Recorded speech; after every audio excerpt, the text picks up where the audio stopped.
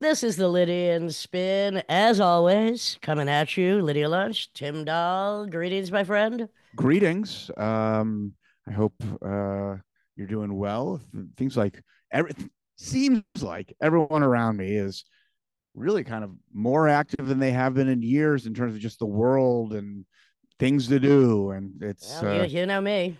well, you Yeah. always stay busy, but but if there's other moving parts that besides ourselves at Well, this point. that's that. Let's get him going. How about not too many people were moving this week when the aviation systems computer Well, somehow this broke down. I morning. mean, oh my gosh. The thing is, it's they don't know what caused it. The systems are probably old, but it reminds me of this great book I read, self-published by this guy Rodney Stitch, and it was called Defrauding America. And he was supposed to be an aviation watchdog under Reagan, right before they're deregulating everything. And every time he would try to troubleshoot, they would just shut him down. And eventually, because he was like, "Hey, there's a lot of problems here," they did what they often do to people who complain in the FBI or the CIA. They just imprisoned him. He was going through a divorce. They got on the wife's He was side. imprisoned? He was in prison for bullshit. Is that But before the air traffic control was all fired by Reagan? that was right around the Right around time. that And so time? Okay. he's self-published, and the book is called Defrauding America. So I'm just it's called Defrauding America: Encyclopedia of Secret Operations by the CIA, Sounds DEA, and interesting. other covert agencies. And he had to, of course, self-publish it. So anyway, just Wow. something I thought I'd put out there because we have some flights coming up soon, and hopefully they'll get it I mean, figured out. Reagan's mass deregulation is Oh, it's jeez. really the seed to so many reasons why we're at the place we're at right now, and the list is too long. I had so I'm kind of like it's kind of embarrassing. I hadn't been to the dentist in Oh, in but 25. you've never have cavities. Well, I hadn't been in 25 years. 25 years. And the dentists, they're like, oh, when's the last time you went? You know, they did X-rays, the whole fucking thing. I was like, it's been a while because I don't want to be you're trying to upsell me some crap, blah blah blah. Right. Well, turns out I still don't have any cavities. Perfect teeth. I don't know what's going on. Amazing. Yes, she was pretty impressed. She's like, what? Well, I say if you're going to check one end, you might as well check the other. So you better get your finger up there and see what's going on the backside and make sure you don't have any cavities up there. Oh God, well, I do have I mean, you one better cavity. check. Well, you better check that cavity and hope there's no teeth growing up there. Whoa, I yuck, don't know. yuck. Well, I don't know if you've heard about this. I mean, we've all heard about the Bermuda Triangle, but have you heard about Mhm. the Alaska Triangle? I have not. Tell me about it. 32,000 square miles, okay, in Alaska, and It's a very lot. rough terrain, vast forests, frozen tundras, mountains. But since 1988, over 16,000 people have disappeared without a trace when Well, traveling through that well, area. those bush pilots, as they call them, they're often single or two engine planes, and the weather conditions can be really insane. I mean, Canada, northern Canada, Alaska, and a lot of those pilots, they're really well trained. I mean, most of them are military vets because they could go into commercial airlines, but that's just like a drone. It's not exciting. They kind of like they miss the action, so but they're going into pretty turbulent and dangerous weather Yeah. conditions. Well, I mean, even, a House Majority Leader at one point, Hale Boggs, disappeared. That was in 1972. But so, I mean, at this point, you know, they just don't know what's going on. That's a rate of look, a lot of people disappear in this country all the time. Just catch up with your forensics. It's an outlandish amount of people just going into their own Bermuda Triangle. But that's two or three times the rate of the national average. The Alaskan Triangle, not going there. Not me. Well, You're an adventurer. You've been to Alaska. I've been to Alaska, I've been to northern Canada.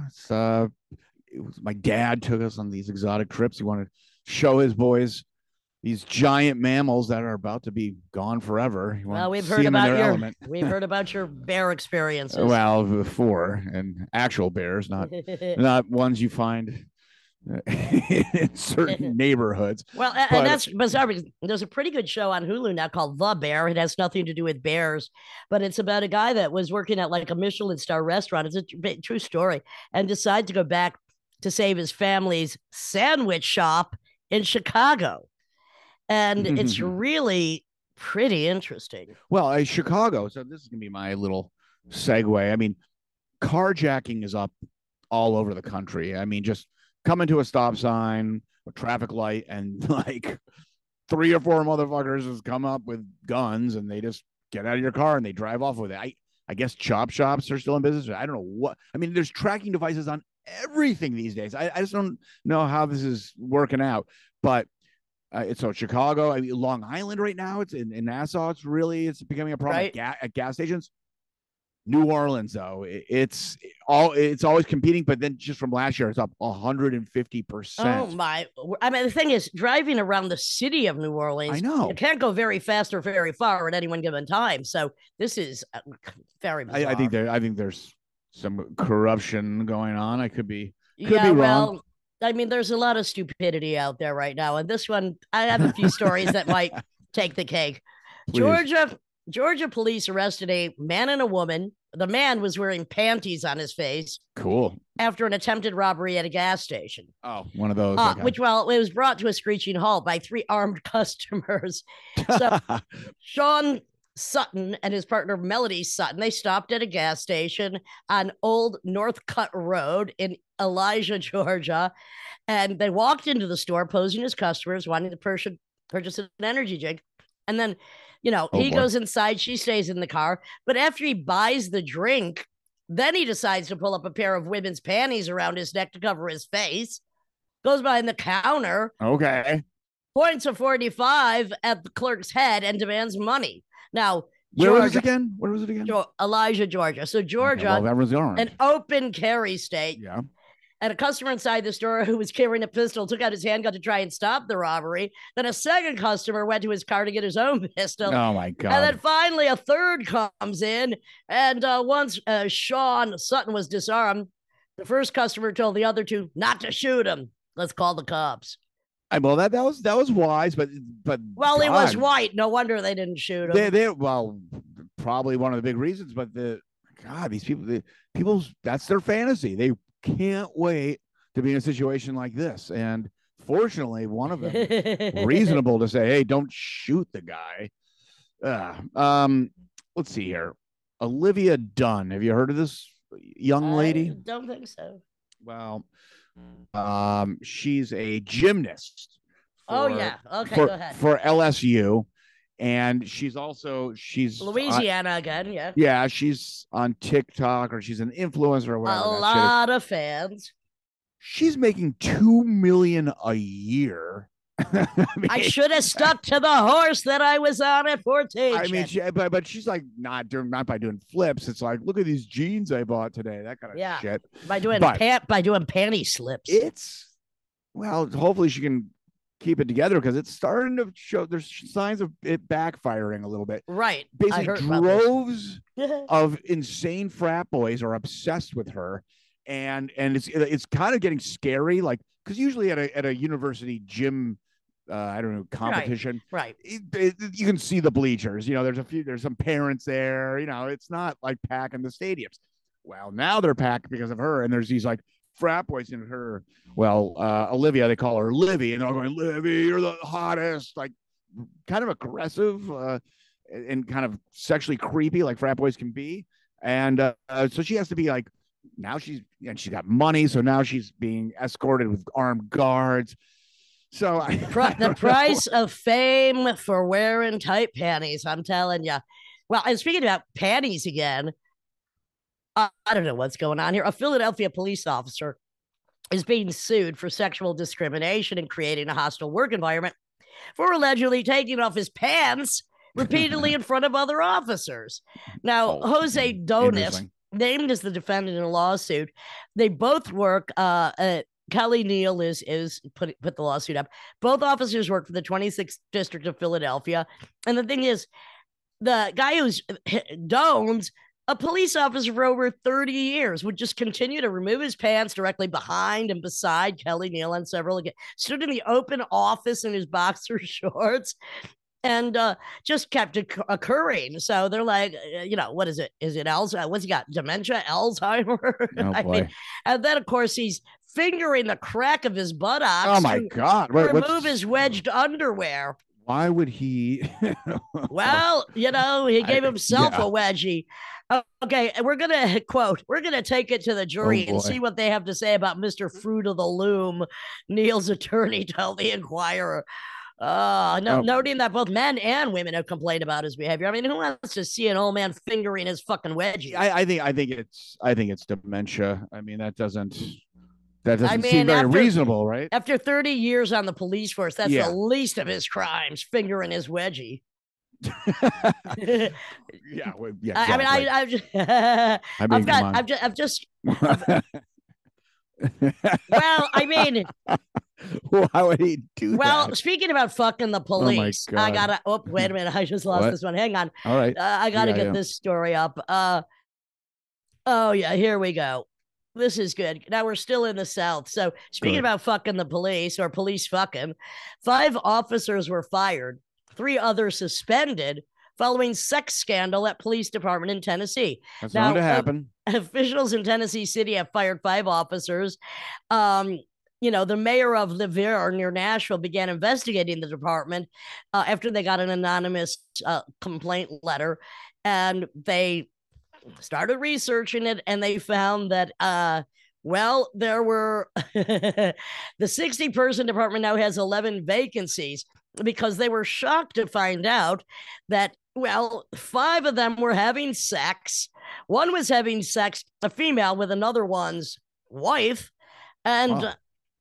and then sending out explicit photos and videos. Oh man. Yeah, it's in Gloucester, Massachusetts, where my mother lives. It was really too bad because there was a very progressive program at the police department where it was to help people with heroin addiction. And they, even under Obama, they got some national award. They're like, we're not going to throw you in jail. Just come and bring your drugs, and we're going to help you through rehab. But then it turned, these cops started taking it. It was called like the Angel program.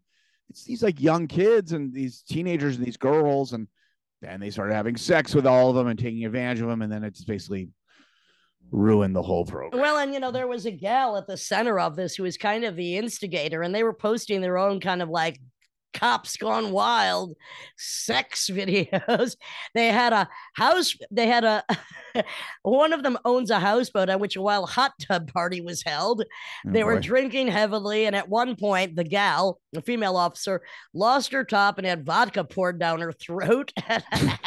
Now that's a party. That's what I'm loses saying. their top, and then someone has like a bottle of jug, like forcing it down their throat. I want to see that. Actually, as I always say with politicians, I'd rather they actually had consensual sex than try to fuck the whole fucking place over. So, at least they all wanted it.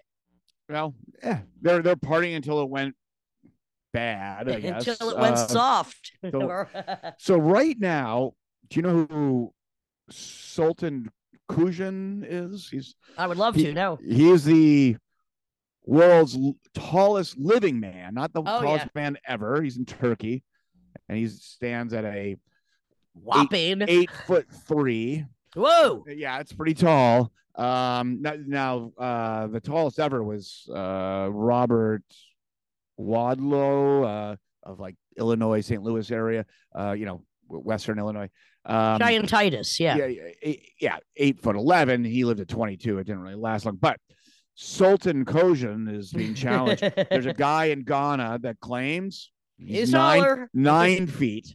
Holy and the Guinness Book of World Records, it's complicated if you're from Ghana and it's not like the guy's loaded and you can't just fly to get measured. So the thing is, it's like the Guinness Book of World Record is kind of planning to fly down there to confirm. Is complicated, but that's in the running right now. Just to let the world know that's in the running. Well, now, Tim, if you were to enter the Guinness Book of World Records, I wonder what that would be for.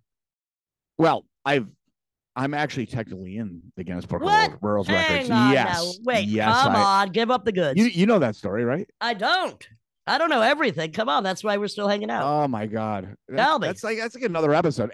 That's a long story. Well, maybe we'll come back to it, but let's have a cliffhanger. I can't wait to hear that one. Yeah. I mean, it's me in a group, and it's not like Tim Dahl isolated. Yeah, it's such. I can't really. It's involved. All right. Well, look, we're gonna have to get. I mean, Yes. you might have to have that just as the full next intro. It started out with me being manipulated into suing Yoo-Hoo the beverage, Dr. Pepper Incorporated. Oh yeah, and it went viral. It's such a long story, and I didn't want to sue it. My friend, it's a whole other story. All right, and I got a lot of hate mail for it. It was really insane, but it went viral. If you want to look it up, Tim Dahl, Tim, drag a Yoo-Hoo and sued Dr. Pepper. I didn't want it, and technically changed this mass-produced drink ingredients. There might be time for another lawsuit. That's all I'm saying. I'm not even that litigious. Anyhow. Well, I am. But so who you are? Well, there you go. I don't need to talk about the California floods right now. It's not over. We can't even. About it's just like sitting on the whole bomb state. Cyclone. I mean, beyond. We're so lucky. Look, where we sit, we are so lucky. There's been 2 minutes of snow. It's not been that cold. Oh no, but this is I think we either broke the record or we are about to in New York City for the warmest. The longest duration without accumulated snow. So I'm not against it. So I think the last time there was any accumulation, it was like March last year. So well, we might be. We're going to be up in the snow zone in February. Maybe we'll see some of that dirty snow piles piled up in Buffalo when we get there. Well, Buffalo. but Montreal. There's a lot. Who knows? Look, a month is a long way away. We have no idea. Well, anyway, let's get on to this episode, shall we? Sure. This is, after all, episode number 183, and we have Kelley Deal of the Breeders and Kelley Deal 6000 and Protomartyr, and also Josephine Wiggs, the multi-instrumentalist who's played with the Breeders and Dusty Trails. And they both done a ton of stuff. They have done a ton of stuff, and they're gonna supply some chuckles. This is the Lydia and Spin, episode number 183. Tim Dahl, Lydia Lunch, Kelley Deal, and Josephine Wiggs. See you later.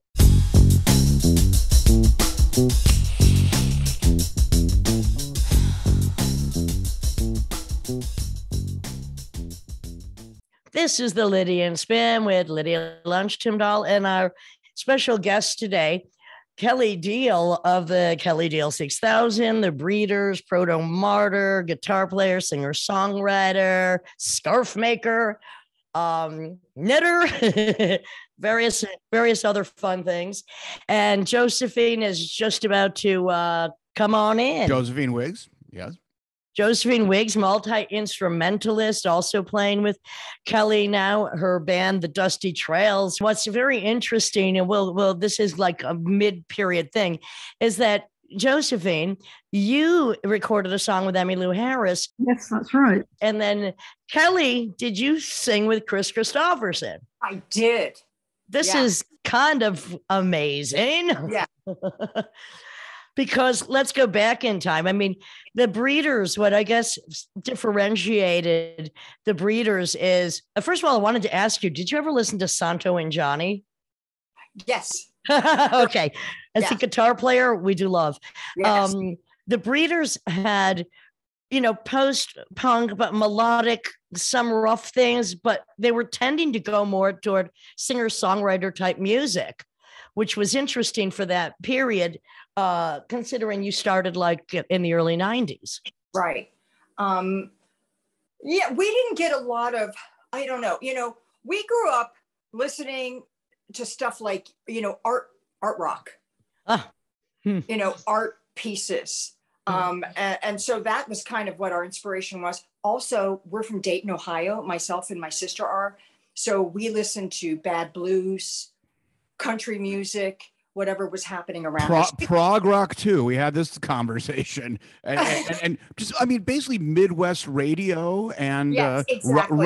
Rust Belt. Well, as another Rust Belt baby, hello, Johnny Cash. I think was the first music I ever heard. Hello. Exactly. So a lot of different stuff. So it's like I don't think we got our inspiration from any one place. And the idea was always to try to write I'm speaking for myself, is to write a song and then deconstruct it and then rewrite it and then deconstruct it. And just to keep doing that until there was no inauthentic moment in it somehow, that you weren't like, if you were sitting there listening with somebody else, you weren't just immediately blushed in shame because of some weird lyric you threw or some.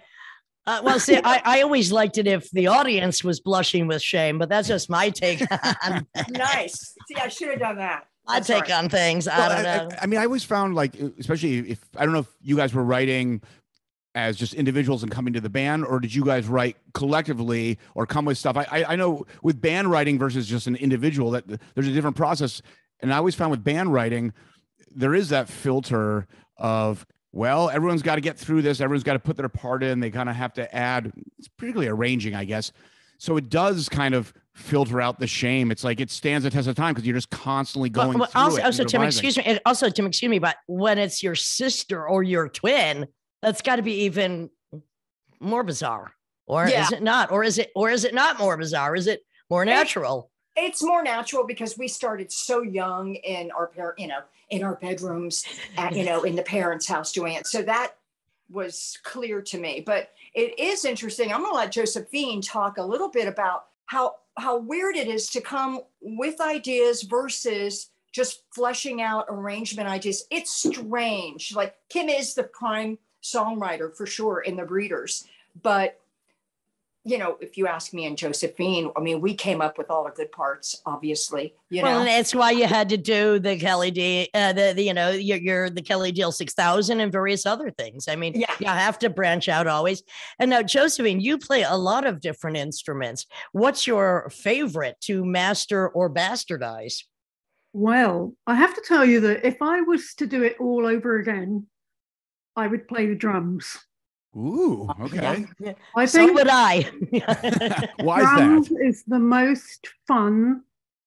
And I think that partly because you're so busy all the time, like each of your limbs is doing something different. It's a little bit like juggling.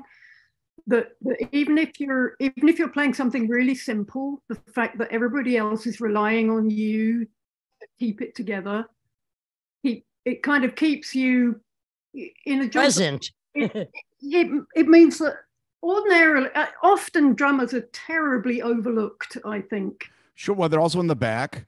Now, in the back, they don't get any of the lead guitar love. That's true. Yeah, but they always get to look at the ass of the lead singer or the bass player or the guitar player. So at least they get that benefit. I'm not sure that that's a good thing. Well, it depends. Local hero from Ohio, Bootsy Collins, he compensates by having a million pedals and doing his little river dance on it by keeping all his limbs occupied. But that's not the typical job of the bass player. That's something special, I guess. No. Oh, what's stopping you from playing the drums now? I mean, I do play drums. I do know how to play drums. I actually do really love the bass guitar. So you're a rhythm section person, basically. Yeah, I am. It's true. And although she also plays cello, and I wish she would play more cello. Love the cello. Yeah. In Breeder songs. I would love for her. But then how do you tour with that? Jesus. I mean, the same problem with being a drummer. Who wants to carry all that shit? Oh, my God. Yeah, well, that's a whole other thing. I have to say, one time, Weasel Walter played the bass and the drums in a two-piece, me and him, Teenage Jesus concert one time only. And that was like that was just so ridiculous. And it is so much fun. I can't even imagine anyone else wanting to do that. Yeah. But it's possible. You played them at the same time? Oh, yeah. Wow. Yeah. Well, I mean, Teenage Jesus had only one drum anyway. It wasn't that hard. So I'm going to ask this question to both of you, and obviously it's going to be a different answer.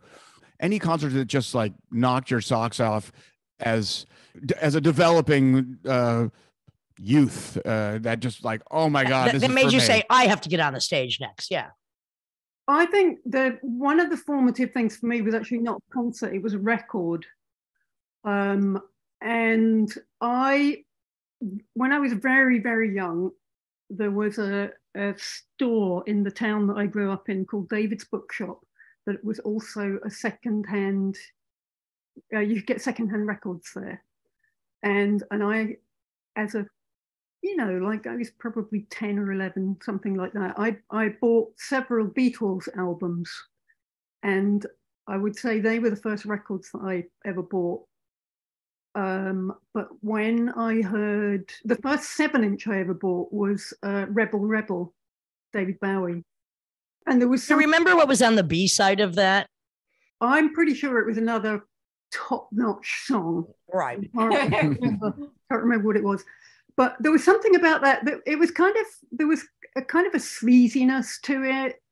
And of course it was much looser than, there was a real precision to what the Beatles were doing. And it was very different. And I remember being very struck by how different it was and really liking it. And I think that's what made me want to get an electric guitar. I actually did start out having an electric guitar. Well, what about you, Kelley? I mean, we're talking like, very young kid, like before you even picked up an instrument. And did you pick up the guitar first or did you pick up the bass first? And drums. I was a drummer. Drums, right. I picked up the drums. Because you were asked to join the Pixies and you're like, exactly. No way. Yeah.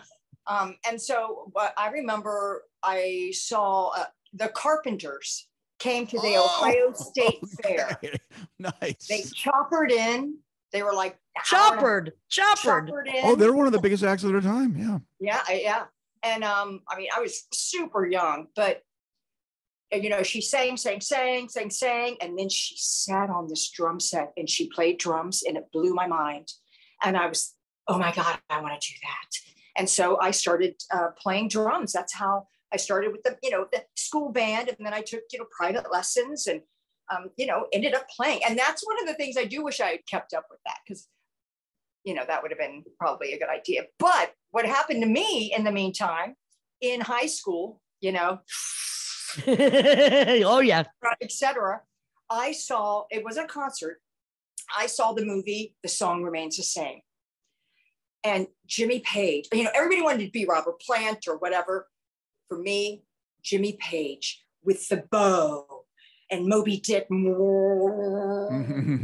the sound. We talked before about pedals, and I'm a huge fan of any kind of distortion and feedback and reverb and delay and just creating sound, whether it's through vocals or keyboards or guitar. And so that's all I wanted to do. I remember Kim asked me when I was invited to be in the Breeders, she said, what instrument would you like to play? And I didn't know how to play guitar. Not a lick, not a chord, nothing. I didn't say I want to play guitar. I said, I want to play lead guitar. Yeah. Yeah. Nice. Yes. You knew what you wanted to do. Yeah. Oh yeah. Love it. Yeah, it's my fave. Who besides Jimmy Page, who are named 5 lead guitar players you can love? I want to know this. I mean, it's endless. I mean, I get it. Yeah, the first Chili Peppers dude was amazing. Who's the guy? Hillel Slovak. Yeah, that guy. Who played? Oh, I don't know. I'd have to think about it. I'll say Mick Ronson. That's a good one. Bowie band. Here's the thing, though. When you start going, remember, I grew up in Ohio, locked in, and there's only so much blues-based lead guitar I can handle, and then I got to say no thanks. So if you start edging in, I'd much rather go with something a little more abstract. The guy, I was trying to think of this before. That's at home. At home. If not made for great. Gang of Four. Yes, Gang of Four. Yeah. He's one of my favorite lead guitar players. Yeah. Thank you. I could not fucking remember the name of that band. Well, for Midwest kind of it became classic rock. I mean, let's be honest. Now, of course, this was saturated in the radios. Eddie Van Halen's pretty avant-garde. I mean, that's really far out, even though maybe that's become a little banal in terms of what that fed and what that bred. I could never get past David Lee Roth, I have to say. The first record was so exciting. It was like brand new music, just the way it was recorded and stuff. That was a super exciting album. Oh yeah. I would agree. But after that, it was like Kiss or something. Yeah. Too cheesy for you. What about you, Joe? Wait. You just said too cheesy and she said kiss. Contradictory. Like kiss can never be too cheesy. Hello. Josephine, as a multi-instrumentalist, I mean, so you went between the Beatles and Bowie quickly, which is interesting. Well, Bowie, if you're English, but what was the first instrument you picked up, and then did you just progress? Like, I need to expand. I can't fit all I want to do into one instrument. The very first instrument, as Kelley mentioned, was the cello. I started having cello lessons when I was 6. And then after hearing Bowie, I decided that I wanted a guitar. But at the same time, this was when I was like, I don't know, 12 or something. There were 2 things that I really wanted that year. One of them was an electric guitar, and the other was a parrot. I don't know why I thought you were going to say. I thought you were going to say nitrous oxide, but that must just be me. I have no idea. That's far out. Strangely enough, they both cost the same amount. They were both, each was £30, which of course, back in, whenever it was, 1972 or something, was a lot of money. And my father said, you can't have both, you've got to choose. You have to choose one. And at the time I chose the electric guitar. Now, imagine if you would have chose the parrot, you might have become a ventriloquist. Well, maybe. Well, but they both, if all goes well, they both last a lifetime. Like parrots live fucking forever. It's so true. Yeah, I actually did get a parrot a few years later. So, but anyway, so I got an electric guitar. The first song I learned to play, like many thousands, tens of thousands of other people, was House of the Rising Sun. Right. Which, of course, tutors you in the art of the blues progression. Kelley Deal. Yeah. Yeah, it does. But I really didn't like the guitar. I just didn't like it. It's partly because it was kind of a poor quality guitar. And it really is true that when you're a beginner, really get the best instrument you possibly can, because it's so unrewarding playing a shitty, crappy instrument. Yeah. It's so unrewarding and awful. Especially when you're first learning. I mean, that's super fun to play later, to figure out what sounds can I make with this. Yeah. But like when you're first starting out, it's just awful because you just want to sound like what you hear on a record or something. Yeah. Yes, and it's painful. It hurts. It's difficult to get it to make a good sound. Yeah. But starting on bass, because I have to give bass lessons, and I'm actually one of the few bass players that never learned guitar. So starting on bass, that's kind of hard to teach a beginner, because it's harder for them to kind of hear the song. They're not strumming along and just doing just playing a bass part. So you got to find a drummer pretty quickly to kind of really encourage them. I wonder if your early, like, kind of love affair with those Beatles albums, I always think of the Beatles as more bass driven than guitar driven. Actually, I always think of, maybe just I'm a bass player, but Paul McCartney always kind of feels like he's really dragging them over the finish line. The only thing I ever think about with the Beatles is the White Album. That's it. I can't go any further forward or backward. They drive me nuts. Okay. Well, Lou Reed would agree with you. Well, I wouldn't agree with Lou Reed about anything except, I did like some of his music, especially Kicks from Coney Island Baby, but carry on. But anyway, so right around that time, my sister's boyfriend, I have a sister who's a year older than me, and her boyfriend at the time was super into music and was kind of at the cutting edge of what was going on. He was the person who introduced me to listening to John Peel, for example. Oh, right.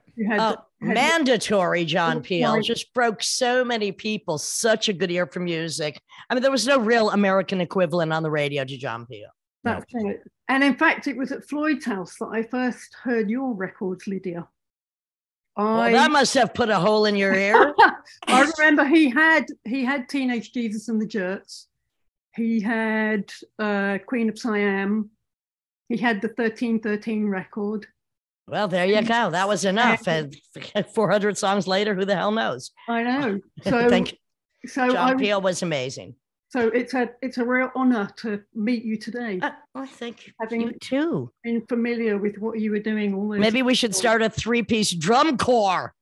Nice. That'll be hellacious. We can all have one drum each. So he also, as well as listening to John Peel and kind of what was going on at the time, was a huge Pink Floyd fan. And so that's why he was called Floyd. Exactly. That is why he. Which Pink Floyd? I always think I always feel like there's multiple Pink Floyds. Like the early Pink Floyd has nothing to do with later Pink Floyd. Barrett fan. It was the early Pink Floyd. It was of course. Sid Barrett era. Yeah, that's the better stuff in my. Anyway, so he played the guitar, and he said to me one day, "You should get a bass, and then we can play together." And then he and I formed a band. That was the first band. And did you get a good bass that didn't discourage you? Actually, it was not bad. The bass I got was not. It wasn't one of the top 5 brands, but it was a very nicely made. It's better than the guitar. Yeah, for sure. Kelley, what was the first guitar? I mean, look, you were kids, whatever. But what was the first guitar you got? And also, what is your favorite guitar now? I mean, well, the first guitar I got was actually a bass guitar. Right. And it was what do you remember, Joe? What was it called? It was was it an Aria? It's the Aria 2 Pro. Yeah, those were classic. And I mean, a lot of the Japanese ones of the 70s were actually better than the American made ones that were, at that point, Fender had been bought and resold and all that stuff. But yeah.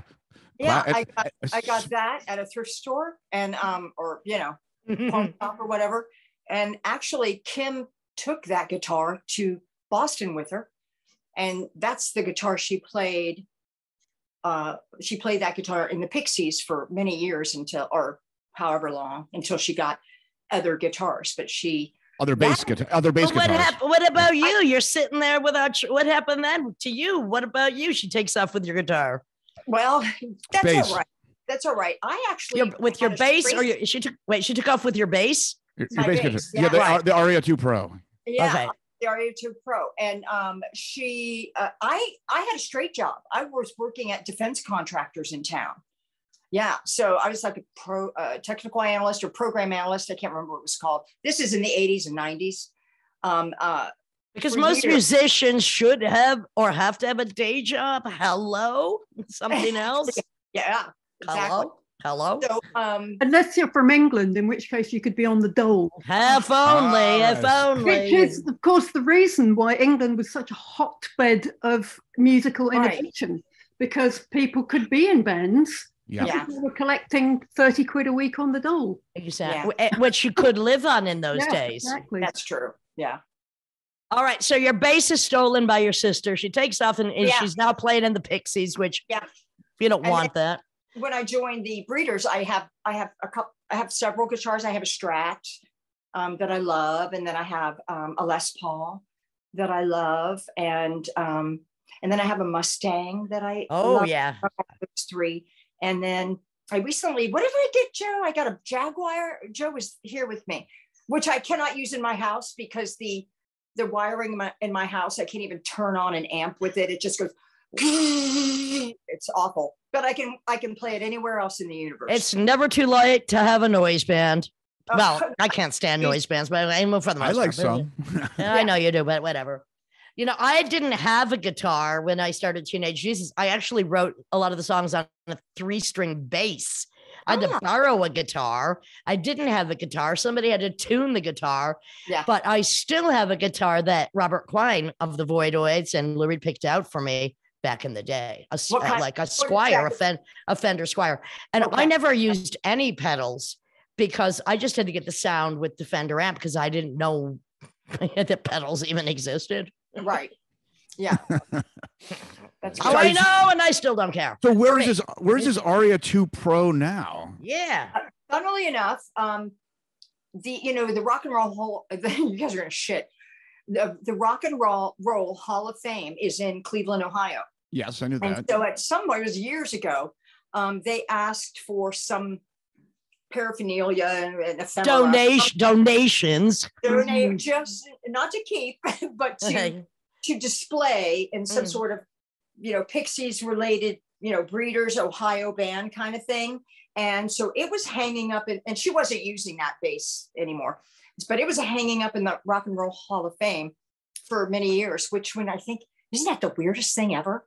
That's just really strange. It is. You should get that thing back because those Aria 2s are pretty good. I thought you were going to give it to Josephine because, well, I still want to kind of go chronologically, but let's kind of jump ahead for a second here. Breeders are doing a 30-year anniversary.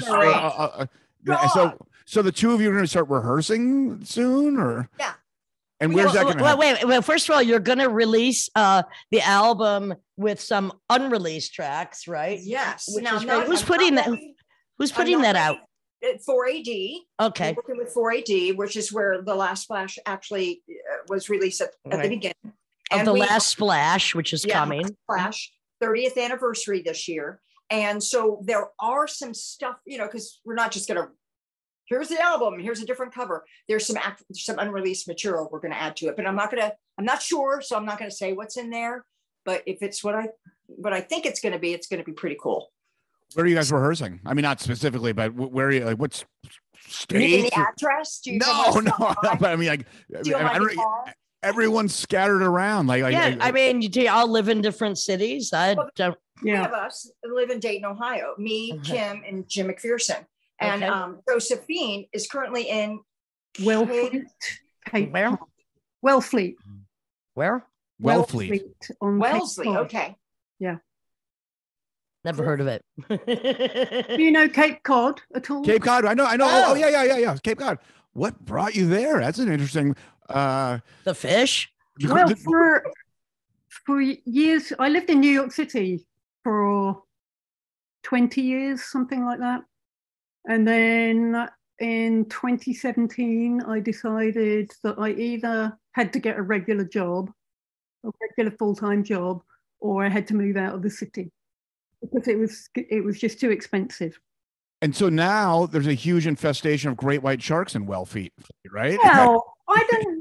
No, not infestation. Probably more than there were, just because the seal population. Yeah. Well, better than the huge infestation of rats in New York City. And I hear that Curtis Sliwa is signing up to become the rat czar. Oh, that guy sucks. But he had the same idea that I had. Just get a bunch of feral cats and dogs and send them out there. Yeah. Oh, God.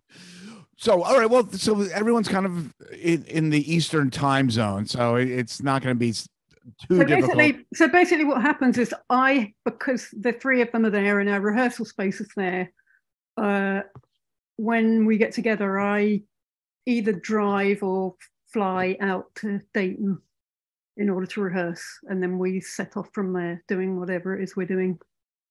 Kelley, have you ever lived anywhere other than Dayton? I mean, did you live in LA for a while, or did you move around?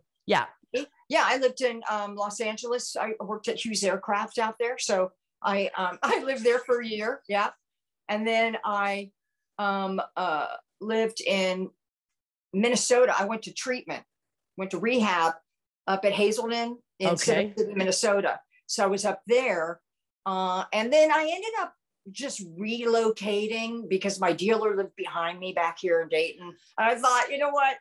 It was recommended. I was in treatment for a month and then a halfway house for 3 months. And then, it was recommended that I not move back home like that. And I was by that time I was sufficiently brainwashed in a good way, at least for me, that I was like, okay, yeah, that's probably a good idea. I probably shouldn't move back there. So I stayed in Minnesota till 2001. And then I've been in Dayton since then. What's up? What's in the water in Ohio and opiate addiction? I don't understand it. No, it's literally one of the hot spots. I don't know what. Yeah. I don't know.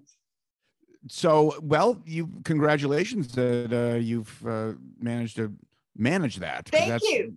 Because that is not that most people don't come back. No, they don't. Come out statistically.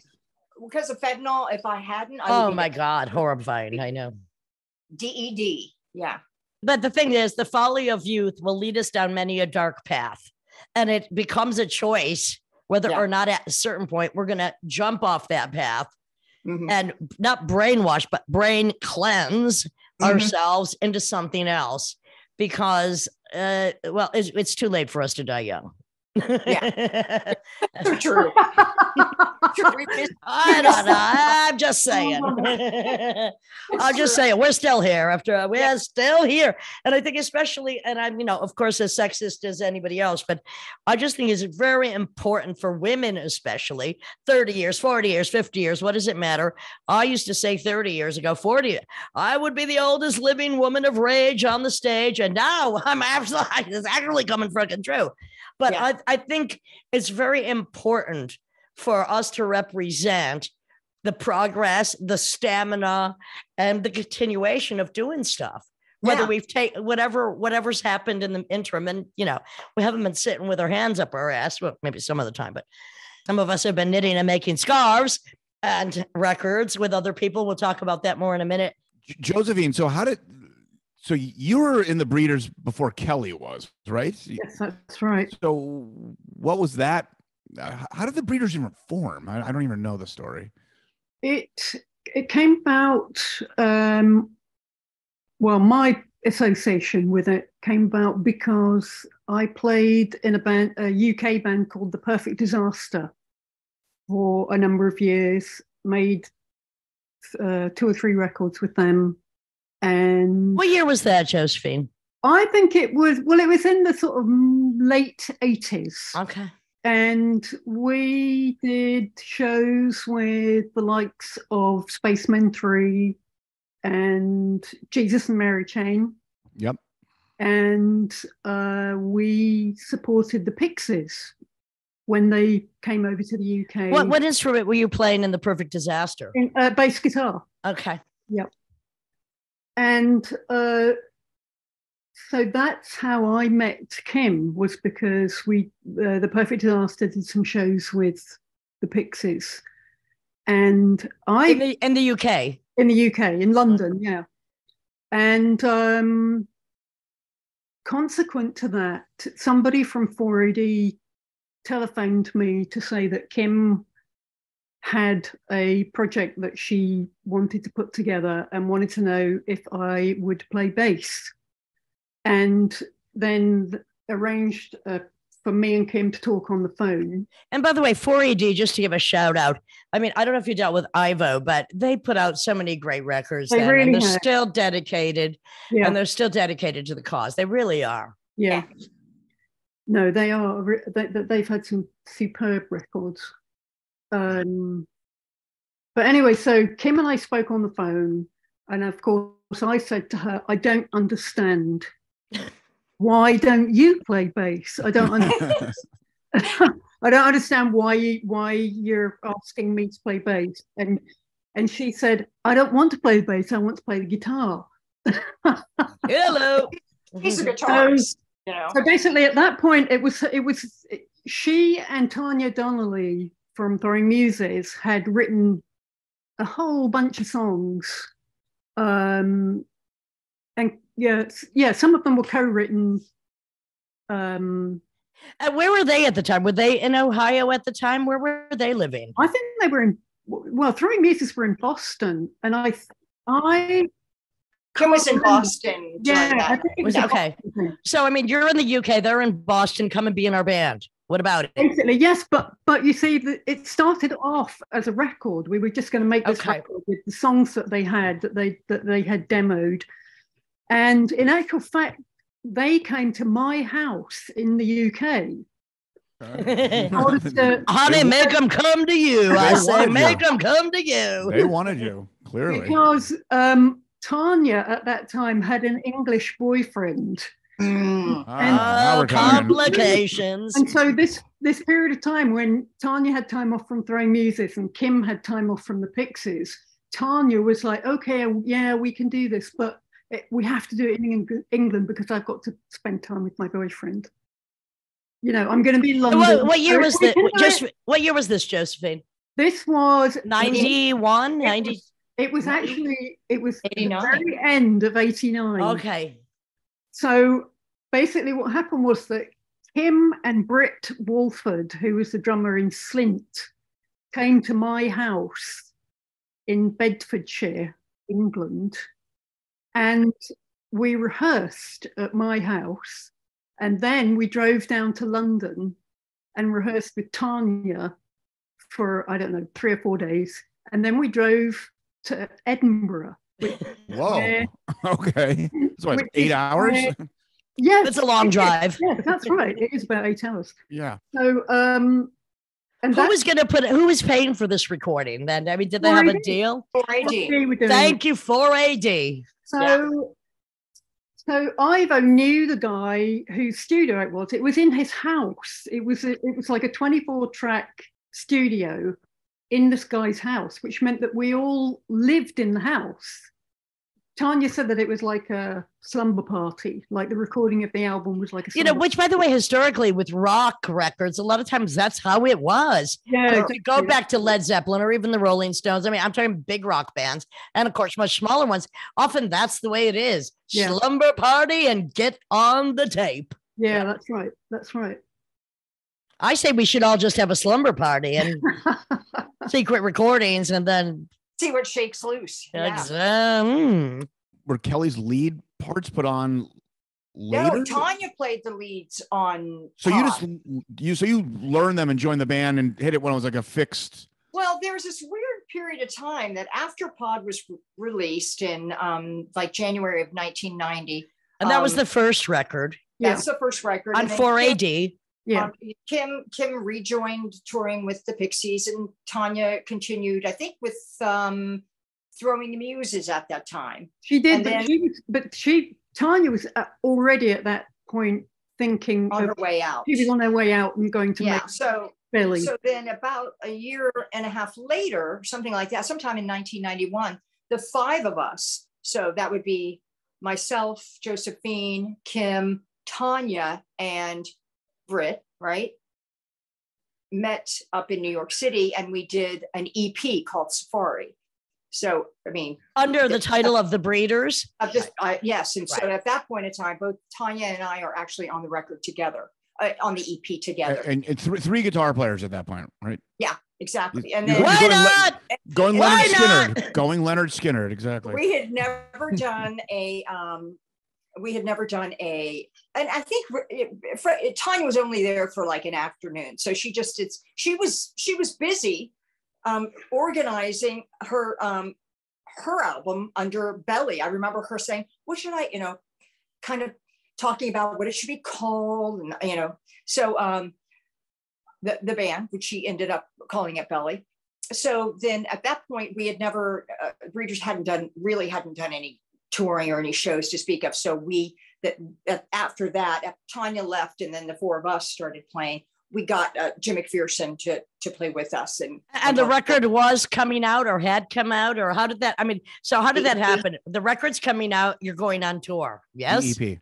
I think it was after that EP, wasn't it, Josephine, that we got offered the Nirvana gigs? Nirvana tour. Which I mean, how amazing is that? But I mean, what year is this again? Because were Nirvana huge yet? Yeah. I mean, they were just kind of breaking. Yeah. 91 or 92. I can't remember. Who can? Was that fun? Was it devastating? Was it amazing? Was it rough? How was it, that tour?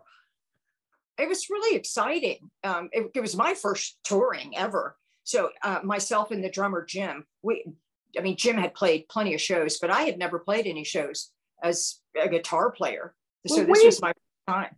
We had done some touring before then. We had done we did do an American jaunt, didn't we? Yeah. How did you tour with the Nirvana thing? Where did that go, and how were you getting around? That first one was really short. It was just we did a show, and then we did 2 shows supporting them in Ireland, right? Wow. And that was kind of the end of that. And then after that, we ended up touring with them a lot more. We just were in a car and stayed in a hotel, I think. I don't remember. People have to realize a lot of times we're in a car, we're in a van, we're on the train. That's how we do it. We still do it that way. Some of us, hello. Yeah. Right. Yeah. Right. I don't remember that at all. When we toured with Nirvana, we had to have a bus. Were you all on the same bus? We were not on the same bus. Did you have your own, when you, like a nightliner bus, or what kind of bus? Like the tour bus. A tour bus. Yep. Because, well, wait, there's a tour van and there's a tour bus.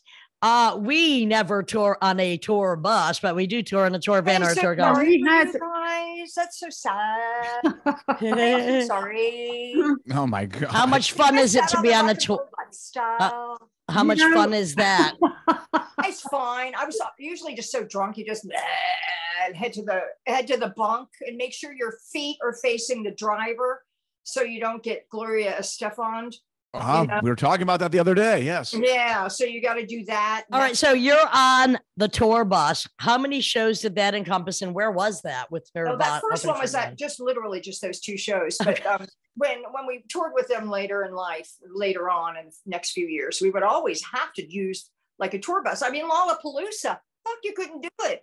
I mean, somebody has to drive. You got to drive through the night. You got to drive through the night.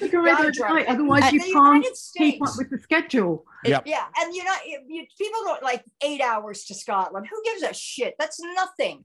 Right. That's nothing in the United States, I mean, and the thing is, you countries. It's not that glamorous to have a tour bus because you're sleeping on it with a bunch of other people, as opposed to if you're a smaller organization like we are, we can actually stay at Airbnbs or hotels because we're all in a car. That Josephine would much rather she's like a cat. She needs her space. She needs to shower and her tea.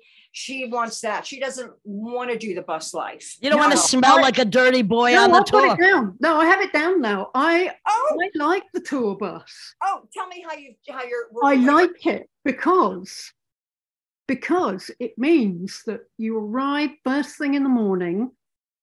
Everybody else is still asleep. The one drawback is you do have to. There's a kind of Zen thing that you have to get into because you have to just be prepared to wait for the person to arrive who's opening the venue so that you can get in and shower. Okay? Now, Tim, was it Charlie Watts that said 25 years of waiting, 5 years of playing? Yes.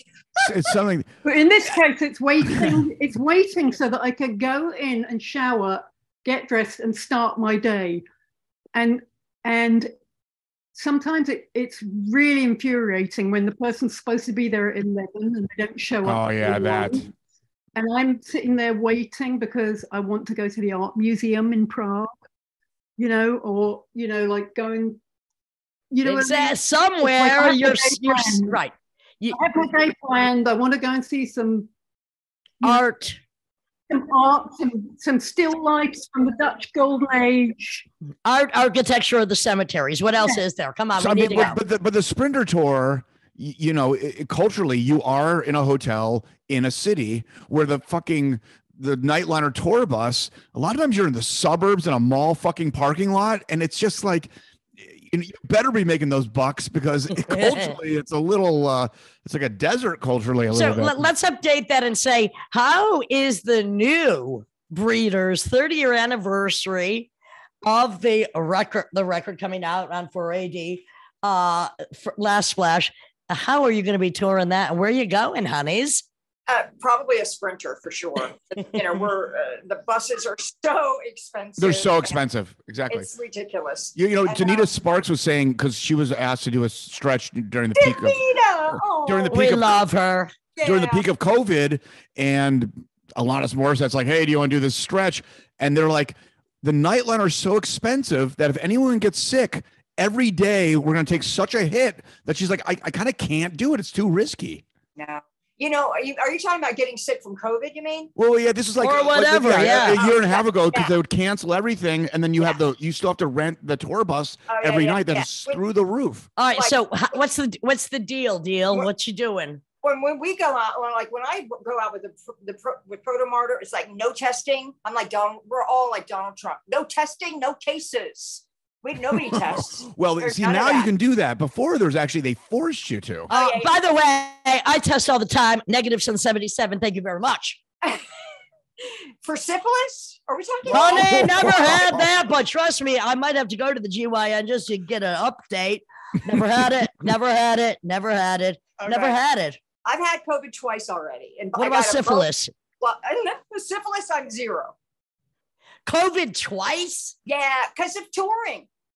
You know, I mean, I've been touring, but I don't know. I just think I could be patient 0. I'm not sure. Well, good for you. I mean, maybe you even had it. You didn't know. You had a super light pace. That's what we were wondering. I'm never sick, but I'm always in physical pain. I would trade it to be sick for one day, whatever. Oh, that's sad. No biggie. Okay. So let's talk about the upcoming tour. Where are you going in your Sprinter? Joe, where are we going? Well, the first shows that we're doing this year, I nearly said next year, and then I had to remember. Oh my! It is next year. It's next year. We are playing at the Innings Festival in Tampa, Florida. And we'll do some sort of shows around that too, to get there and back, you know, but we'll just kind of take a Sprinter or something down there, you know. You coming up to the Northeast, or is it all? But then, yes, then that's a festival that's just, you know, that's the first thing we're doing this year. Festivals are good. Then the record, the 30th anniversary special edition record is that's coming out at the end of August. Okay. Probably the idea will be to start booking a tour for the fall in order to coincide. As I like to say, get the hose on the dance floor. Women have got to play. We got to go on the road. It's what we do. And going. You know, we're hoping to do a full US tour on the back of that, and hopefully go to Europe as well. I mean, do you find in the past that, I mean, for me at least, I don't know about you, but Europe, I mean, since I started going in 77 or 8 and forcing myself there every year, every 2 years, I mean, it's where I can get the most gigs. It's where I make the most money. It's where I get the most respect. But I mean, is that different for, I mean, did you have more attention in America because of the period you came up, and then also the Nirvana or the Lollapalooza connection and Protomartyrs and your other individual stuff? What's it like for you, America versus Europe? It's a good question, Joe. I think partly because of 4AD being a UK label and people being super familiar with it, and also because back in the day, the music press in Europe was so different than it was here. There were so many more publications that were covering contemporary rock music, and so the people, I feel like the audience were more on top of it, if you know what I mean. Whereas here, it all seemed like a little, you know, until it actually blew up, it was more of a cultish kind. It was more cultish and rarefied in a funny kind. I mean, it's very hard in this country. People don't understand. Like, they might think, oh, you know, your name, the breeders, the attention, the whatever, the blah, blah. But they don't realize how hard it is to actually tour in America. It's very difficult. It's very, exhausting. I mean, when we go out for, it could be as short as 4 or 5 days to maximum 2 weeks, because you can't do the whole country unless you're in a bus and you have some support and you really know what you're doing. It's just too vast. And whereas in Europe, I mean, you can just do a longer tour conveniently, either on a train, in a car, in a van, or flying. It's just the way it is. Typically, the places that you would play that would be hosting you in Europe, they're going to be sustained. What's the word? By like the city grants, yes. Right? Better food, better treatment, so and feed you. And we're vegan, and this guy can eat no fat at all. Okay, we've got you covered. You know, it's just got off a tour like that in Protomartyr, and there was this beautiful food, gorgeous backstage where everybody could shower and stuff. It was really beautiful, really nice. They were so happy to have you. When you joined Protomartyr, I mean, that which is just recently, right as the pandemic broke. But as a live touring act, I want to ask you: that must be really fun, because a lot of the music is much more aggressive. So is that where you can get your hard rocks off? Yeah, it is really fun. Although I'm not. Yeah, I'm kind of a lot of times what I'm doing is supplementing with, which is really strange, just, talking about like where I came from with the idea of sounds and soundscapes and filling out whatever. So a lot of what I do is actually that kind of thing through vocals or guitar. Keyboards as well, right? Keyboards, exactly. Now, obviously there's still loud. Here's the loud guitar part on the chorus, and I come in loud with a distortion pedal or whatever. But a lot of that is just creating like sonics to kind of simulate psychoambience, right? Yes. Driving.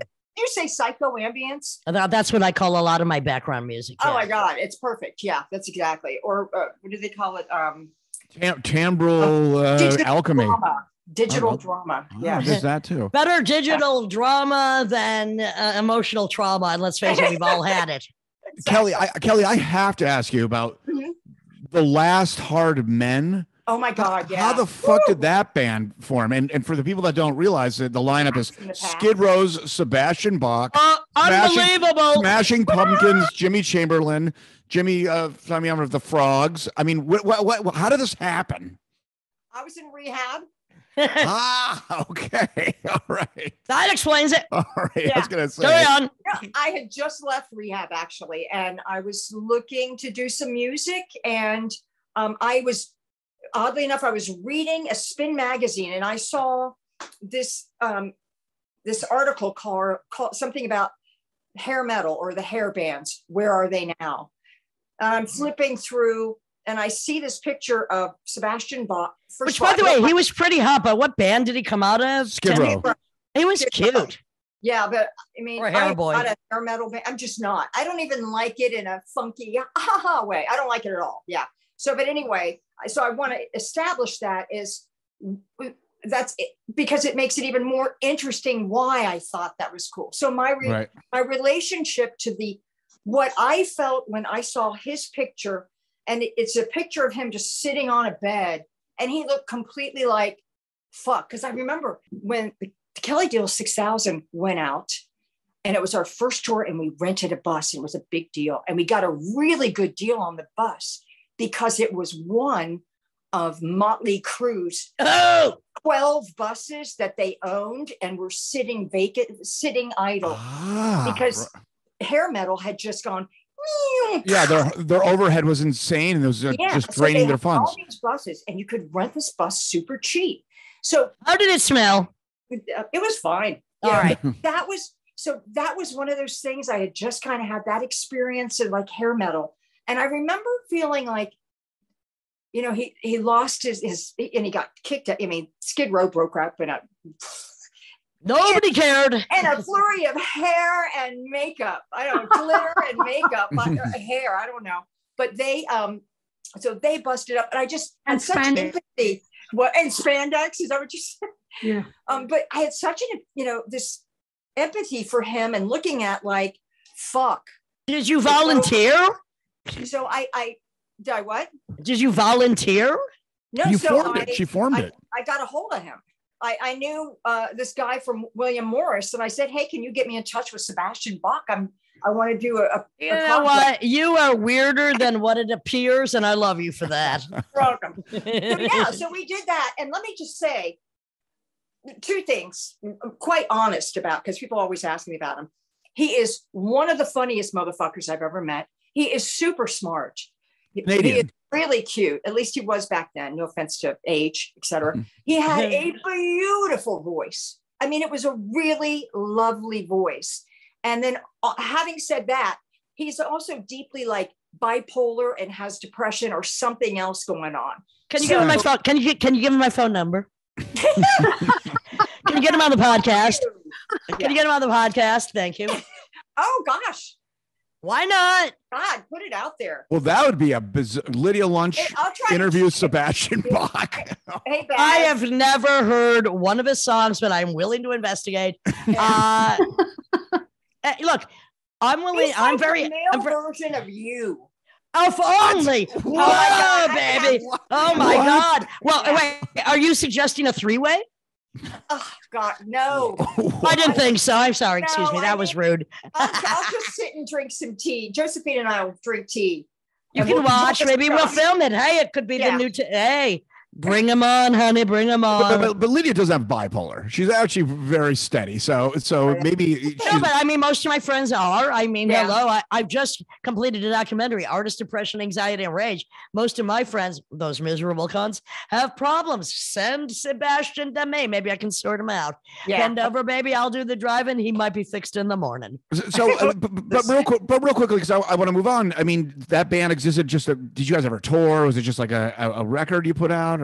No, and it just, again, like, from, see above, like, it wasn't really sustainable, we did appear. He got invited to co-star in a strange movie. In a movie, it was filmed in New York, and he was the guy who played the Riddler in the Batman series. Oh God! Wait!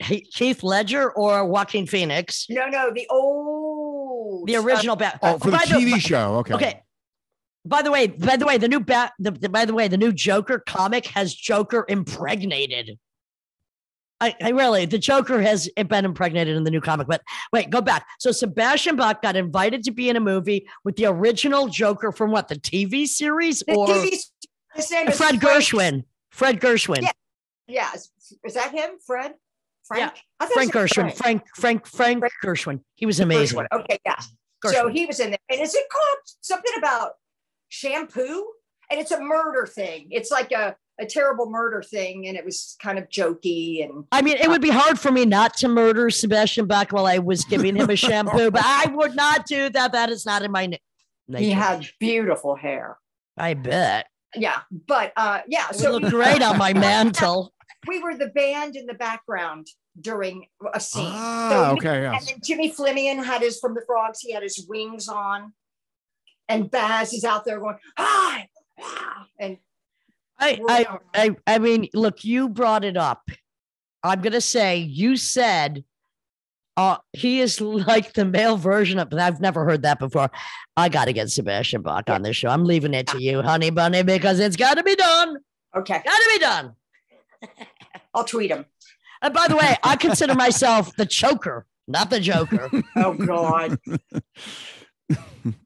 I love the Joker with Joaquin Phoenix. I think it's an amazing film, by the way. Anyway, well, whatever. I've never seen all right, the tour is coming up. The record is being re-released. Last Splash, is coming out again with unreleased tracks. We don't know what they are. You're looking for an August or fall release. Mm-hmm. Right now, let's talk about your scarves. So, of course, look, we're crafty. Women are crafty. Yeah. So you make scarves. I looked at them. They're like two-sided scarves. And that's just because we have to keep our hands busy. Yeah. That's a really something that happened from this long procession of me being in Holland, in Amsterdam particularly. And I just gotten sober. It was my very first tour. And there are lots to get in trouble with in Holland or in Amsterdam. I'm just like, this was in the 90s. There's like 2 television programs on, and I don't understand the language in either of them. And there's just like, what am I going to do with myself? I make voodoo dolls. You make scarves. It's what we do. We got to have a craft. That's fantastic. By the way, this has a steel pipe in it because if you can't curse them, you can kill them. Yes, thank you. Maybe we could trade a scarf for a voodoo doll. Ka-ching. But so you started out of rehab, and then I just started creating things and then selling them at like in Minnesota and Minneapolis and stuff, and it just kind of morphed from there. And then I was making them. I started recycling sweaters, but then it got too fucking hot for sweaters, and nobody wants wool around their neck. So I started experimenting with flannel, and I like making stuff. I do, yeah, and that's. I love making stuff. We got to have hobbies. Hey, Devil's Workshop. What can I say? Got to do it. Yeah, exactly. I love it. So people can order scarves on kelleydeal.com. There, you got them up there. Go ahead. Why not? Records are coming out soon. In the meantime, there is enough history for people to go back upon and investigate, because we are nothing if not her story in the music of alt rock, everything, basically, because we're all freaking weirdos. Yeah. And I really thank you both, Josephine Wiggs, Kelley Deal, multi-instrumentalist.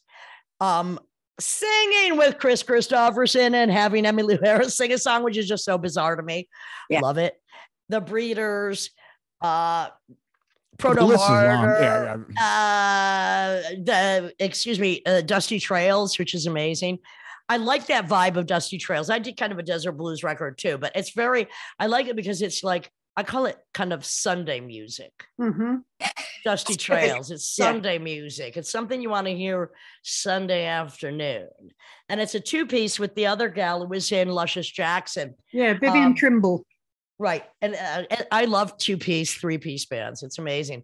So ladies, thank you so much for being on this, the Lydia and Spin. Happy New Year. Happy Dusty Trails. And we'll be in touch.